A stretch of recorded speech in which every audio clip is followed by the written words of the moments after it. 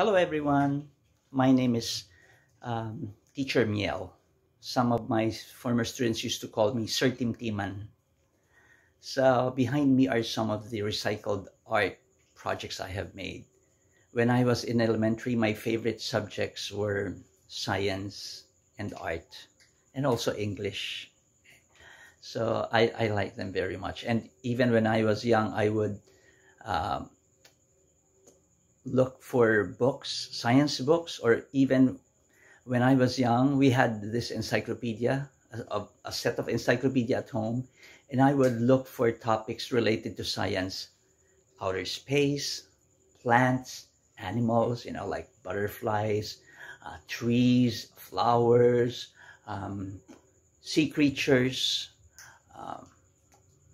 anything about nature. So when I started making art, I'm not good at drawing. I am not good at drawing. My sister is, and my brother is also very good at drawing and painting, but I am not. But that did not discourage me, because I realized I can do art, a different kind of art. It's recycled art.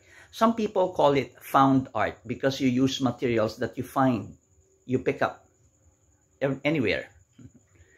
And I make things that are related to science. Usually my themes are about saving the earth, saving the seas, having a better environment for tomorrow's generation, even sci-fi, like what would life be in the future, okay?